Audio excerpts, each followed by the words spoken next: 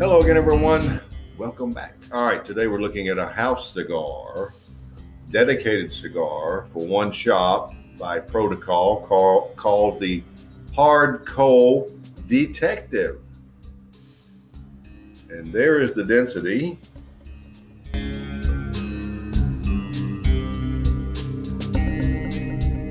Now about this cigar and who it's made for. It's made for Breaker Cigars in Shamokin, Pennsylvania, heart of coal country, thus the name. As a matter of fact, Breaker Cigars logo is that of a coal miner smoking a cigar. It's good. Now these are made in the Zona Factory in Esteli under the watchful eye of Erik Espinosa. The blend has an Ecuadorian Rosado Oscuro wrapper, a binder from Jalapa, Nicaragua, and an Esteli, Nicaragua filler. One size only, 6x52, 10-count packs, and only available at Breaker Cigars. No S. Sorry about that, Breaker. Going to give you the price here. Let me scroll down. They are $92, a 10-count bundle, and are available now as far as I know. So check them out at Breaker Cigars. But today we're going to look at the cigar and we're going to review it. The Hard Coal Detective by Protocol.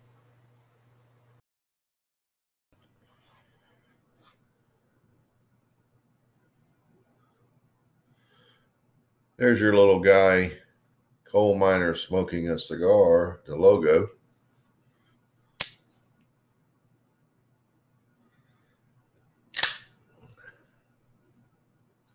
Good draw. Good draw. Yep.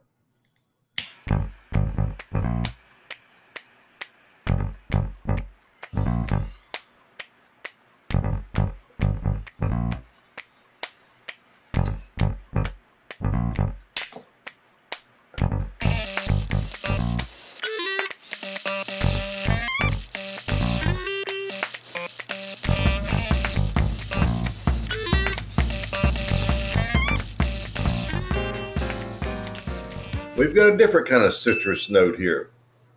Grapefruit, and it's sweet, but it's definitely grapefruit, and it's attached to a lot of leather. Now there is some brown sugar and a dry nutmeg, but your two flavors you're going to notice right off the bat: grapefruit and leather. Black pepper at about 7.5. So it's a nice citrusy start.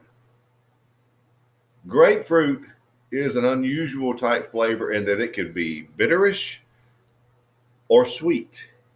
This one is sweet, but it's grapefruit. So the leather actually knocks off the edges of any thought of bitterness. It's just a very sharp grapefruit sweetness. So let's see what we have at the first third.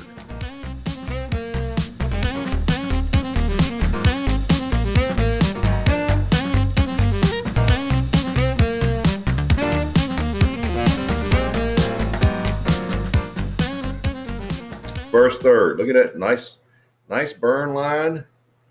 Ash still intact. Now the cigar has made a little improvement in the sweetness category. You still have your grapefruit, but you've got caramel attached to it, accentuating the brown sugar. Still have dry nutmeg and leather, but the caramel sweetness added something for me. Finish is citrus, okay. Caramel and leather.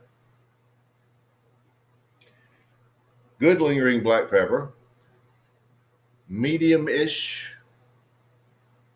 We might creep up, but let's call it medium for right now. But I like these sweet flavors. These are the flavors at this point that's sort of in my general wheelhouse, and I like it enough to score it 93 at this point.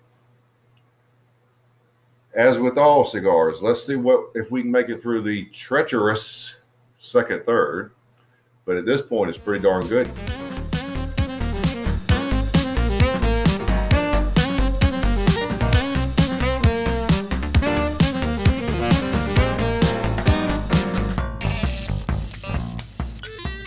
Into the second third, you can see the good even burn line, and there's where the ash fell off in the ashtray from the right after the first third. It's burning really nice.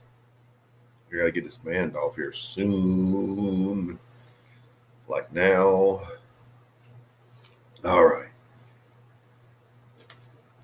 did scorch it a little bit. Anyway, so the cigar now is sort of trying to change, is morphing from grapefruit to orange citrus, but it's somewhere in between. Still have some caramel there and a little smooth nutmeg and leather. The leather has crept up ever so much. It is elevated, but it has not hurt the cigar too bad. It is elevated. Medium to full body. Finish is basically orange citrus, but it's citrus. A little light caramel and leather. Good lingering black pepper. Elevated leather did hit it a little bit. I'm going to lower it to 92, but it's still very good. For a shop exclusive, I call it a house cigar, but it's a shop exclusive. This is very good. So we made it through the treacherous second third without too much hurting it. Let's see how we wrap it up.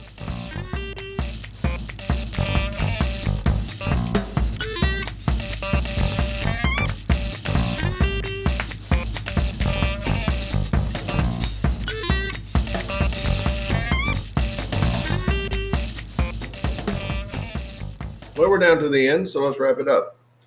Again, burned very nicely. Now, here in the end, we've changed a little bit, but it's all a no net zero difference. Orange citrus, brown sugar, leather, and black coffee.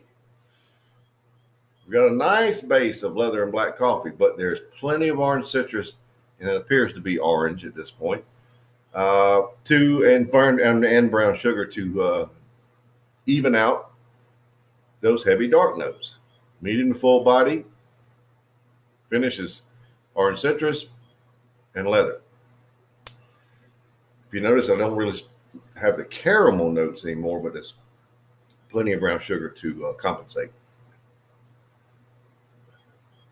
I like this cigar.